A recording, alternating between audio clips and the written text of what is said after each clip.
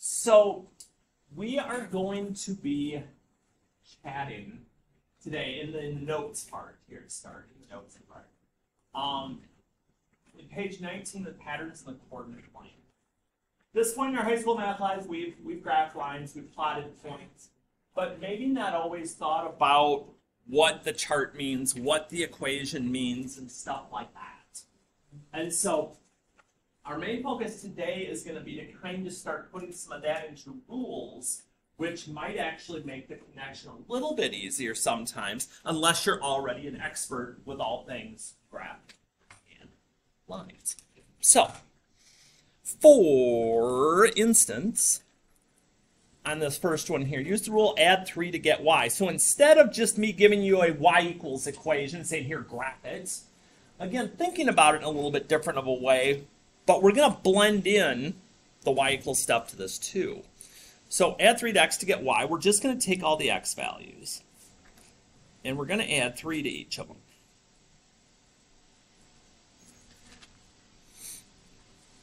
So by doing that rule, and this would work with any x values, these x values aren't special in any way, we can create ordered pairs that we actually can put onto a graph. And so if I take all of those x, y's,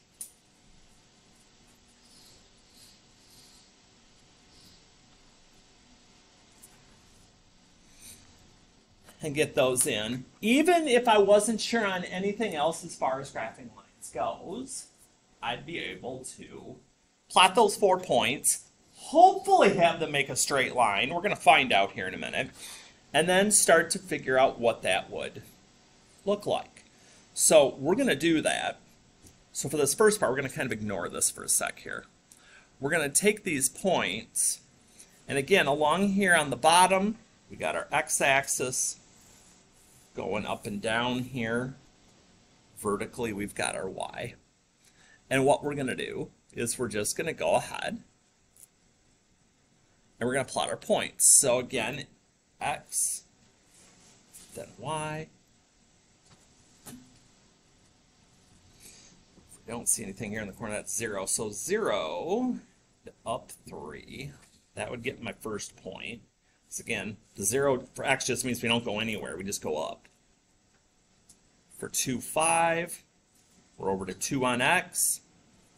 We're up to 5 on y.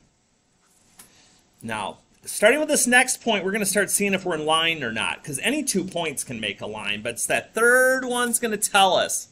So 4, 7. Okay, I think we're looking good here so far. And then 7, 10 to finish. Again, we're over on page 19 in the notes. And we're not looking for perfection here. If you happen to have a folder or something, not called a phone, that can help make a straight line here, we'll kind of do the best we can. If you got to wing it, hey, you got to wing it. I mean, it happens. So good.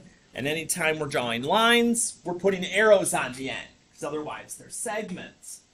And so just to kind of make a connection here, because we like to do that whenever we're doing any of these. So what would that look like if we were just doing it traditionally? So I'm going to bring this back down. Come on, fit in there. Nah, not quite. Okay. Add 3 to x to get y. So add 3 to x to get y. And so if I'm comfortable with when stuff was in slope-intercept form, I could have looked at this on my graph and said, hey, you know, here's my y-intercept at 3, and my slope, if we don't see a number in front of x, is just 1. So if I went, let's see, up 1 over 1, up 1 over 1, hey, look, all my points are on the line here. Or if I've got the tech available and I've got the calculator, I always can go to y equals in there and type in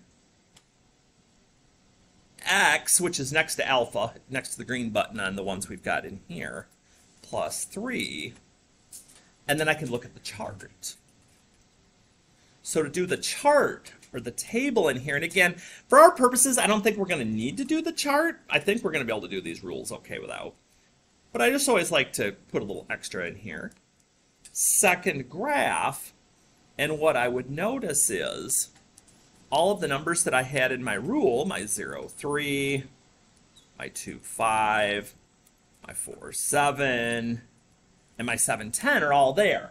If I wanted to be able to plot more points, or if I wasn't sure on something. So lots of things that kind of combine together, but we probably don't even think about half the time that there's a rule involved with it. We just kind of do it. So that's what that first one is. But it's not necessarily just adding or subtracting that we're going to be able to do with these. So a little further down here on page 19, the next rule is multiply x by 2.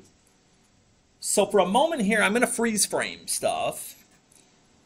So the deal here is y is going to be multiply x times 2. So x times 2. Fill in your y and make your ordered pairs. And if you really want to go flying ahead of me here, you could even plot those over on that same graph and see what this looks like. So for those of you that may be checking this out later, you should be pausing me at this point so you're not just having all the answers given to you. That's not useful.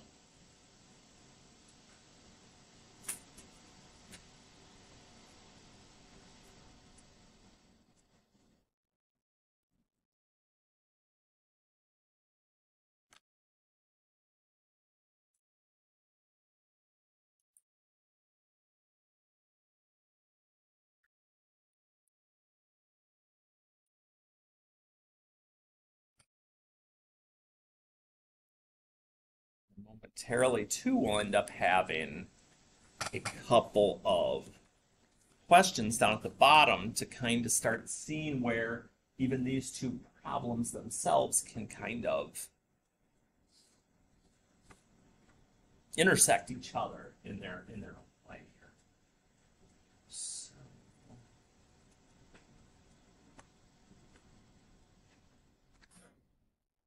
you're kind of working those, hopefully getting those points completed at this point. So we'd be looking at our 4 points being at 0, 0, 1, 2, 3, 6, and 5, 10.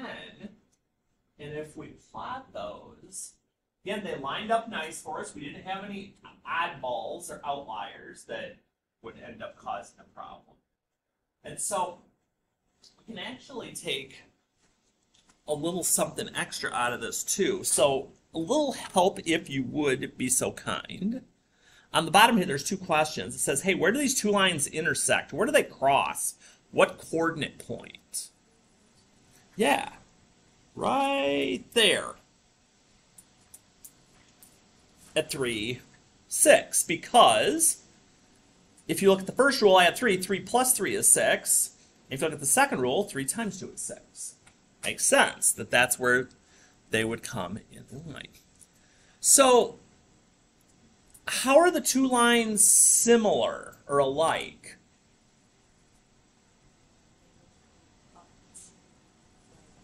Okay, so they both go up to the right, or we could say they have a positive slope. Absolutely. That's an excellent point. What might we be able to say is a little different? Okay. We could say different starting points. Both have different origins. Okay.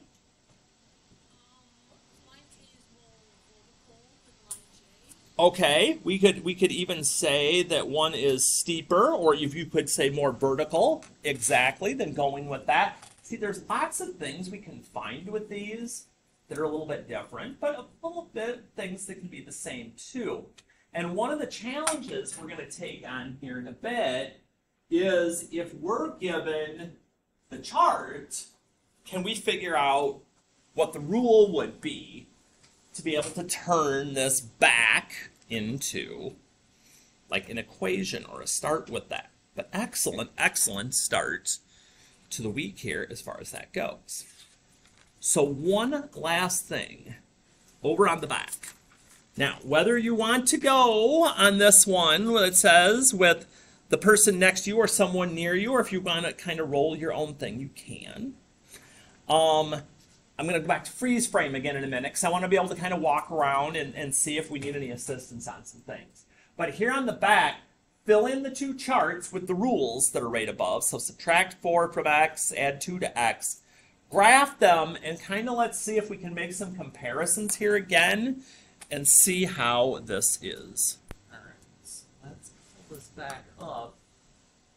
So just like I said, I think every person I came by that had been doing either their points or their lines were looking excellent on this. So we got our 2 lines on here. So now, we take a quick peek at the bottom. Which line would the point 6,2 fall upon? So look on your graph to where 6,2 would be. You can use mine as an example if you want to because we got colors to work with. Which color line would the point 6,2 be on?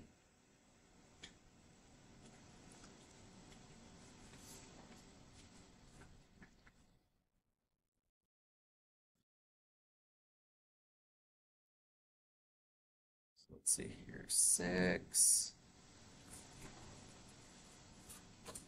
So on mine, and again, on yours, maybe you say the bottom line, maybe you say the subtract 4 line, whatever that happens to be. For mine, it ends up being the purple one.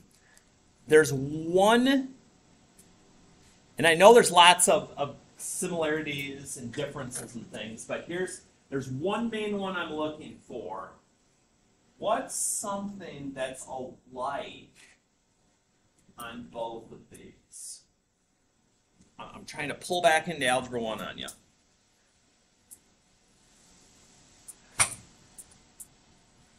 These lines ever cross, do you think? They are parallel. They are parallel. Very nice. They are parallel. What's parallel mean? Yeah, they're never going to cross. They have the same slope, which we're going to bring back into play here a little bit as well. So here's the thing that we got that we're going to roll with today now. So note packet, completely situated, complete, nice. We have that ready to go. As we head back over to the practice,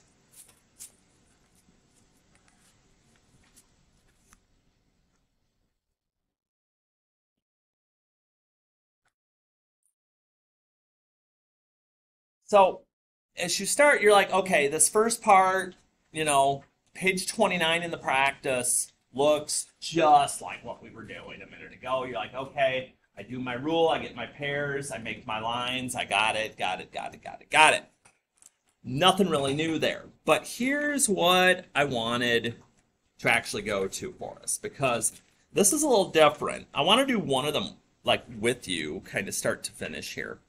So you might be able to see what this is going to look like and how we're going to do this.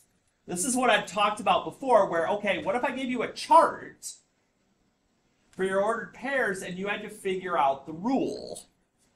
So I can plot all these points. That's not going to be anything that's too rough.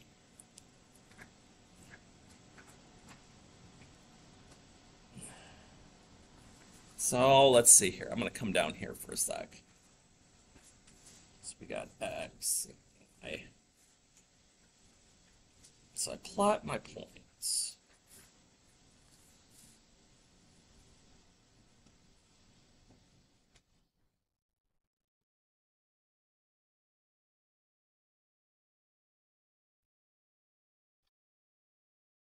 So,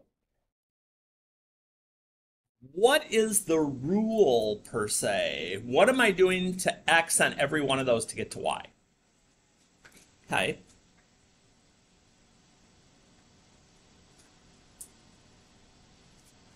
And so if I were, and I know it didn't ask it, but if I were asked, I could just say, hey, y equals x plus 5. That's putting it back into slope-intercept form, like you would have done in Algebra 1, and again in Algebra 2, maybe a little geometry too. But just something to be considering as you're doing those. So that's the only reverse spot that we're coming as far as the practice portion of things go. So you get to play with that a little bit on 30, so we get to do it both ways. 31, the rules, it gets a little more interesting. Because now you're not given the rule. You're like, wait a minute, you're not giving me the rule or the pairs. What the heck are you doing? Okay, here's what we're doing here. So on these, what I'm going to be doing is I'm going to be looking for, and I'm actually going to go to D instead of C. There's a method to the Hardy Madness every once in a while. And what I'm going to be looking for is, I'm going to be looking for points on my graph that I like to say go right through the crosshairs if I have any hunters out there. If you're looking through things or even to play video games with them, right in between where those vertical and horizontal lines cross, okay, in our grid, we're looking for the points that go right through those. I probably could have done that one too, but I went away from it. And so what that's going to allow me to do is that's going to let me say, okay, so like here, my x value is 2, my y is 1, x is 4, y is 2, x is 6, y is 3, x is 8, y is 4. Bring that down a little bit. So this time I use the graph to get my x and y values, to get my ordered pairs. Divide by 2. Nice. If I take my x value and I divide it by 2, 2 divided by 2 is 1. 4 divided by 2 is 2, and so on. So x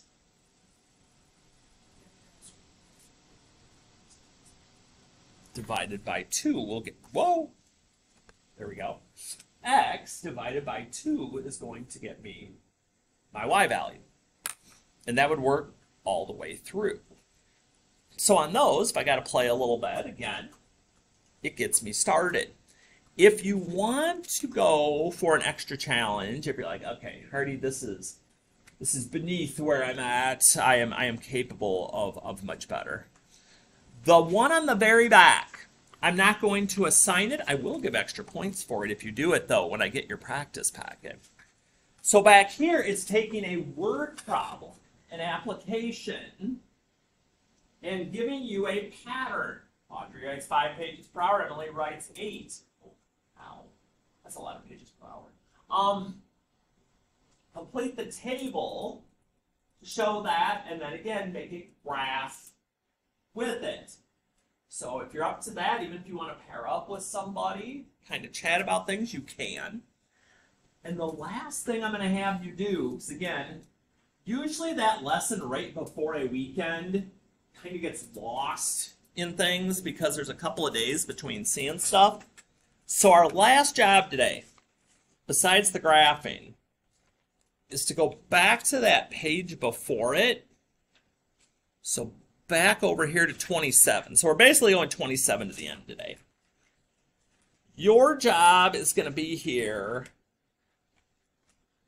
on the right side of the page, 16 through 20. So just a reminder, again, it may have been a while, we'll see. When you're doing the ratios here, all we're going to do, because I'll do 10 and 11, because those are the two types you're going to see, and I want to make sure we've got a good example of them. In a basketball game, a player made 8 baskets out of 12 attempts. So I'm going to be like, all right. If I can remember how to spell. And stay on the right page.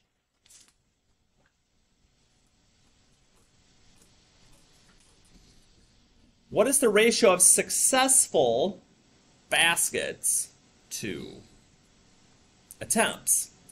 So you're like, well, you know, there's no other proportion to do. It's like that's the only one.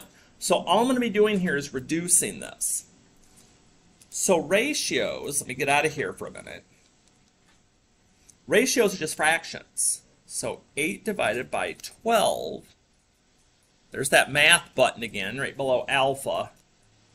Enter, enter will get me set as far as that goes. So the ratio of successful baskets to attempts would be 2 to 3. If you made it a fraction and put a 2 over 3, is that okay? Absolutely. So just kind of getting back into the flow, but they're not always just going to be reduce 1 and you're done. Sometimes we have to do a little work. So I give you number 12. Ratio of cats to dogs in a pet store is 3 to 4. All right, so 3 to 4. We got cats, we got dogs. I'm just going to put a little label in here. If there are 24 cats, this is why we like the label, because we got to make sure same stuff is on the same level. Like I can't put the 24 down here because then I'm turning the cats into dogs. That'd be really confusing. How many dogs are there? We don't know, but we can find out. Because here, if we cross multiply, which seems weird because now we are mixing cat and dog info, but this works. We cross multiply, and we've got 3D equals 96. We just got to divide by 3.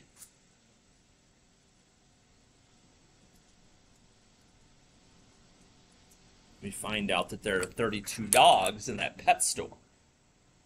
Moly, I hope that store is big. If it's not, that's going to be a little crazy. So basically, like we were saying here a moment ago, anything from 27 on is what you're playing with. But your only job here on 27 is that right side. And then with the graphs, you're just coming up with those rules and graphing. We're trying to keep life simple. We will deal with the quiz preview tomorrow, a little overview of everything we've done so far. And then Wednesday will be the quiz, and I'll be collecting your practice packets. And again, with the practice packets, there's parts we've skipped over. There's parts like on this page where we've only done parts. So don't go back through thinking you have to do every single problem in there. If you're not sure, there's things on Classroom, but otherwise, you know, if you see you started in an area, just finish up some of those. I like to use the practice to see how you're understanding stuff. If you can understand stuff on the quiz, that's what's most important. So I will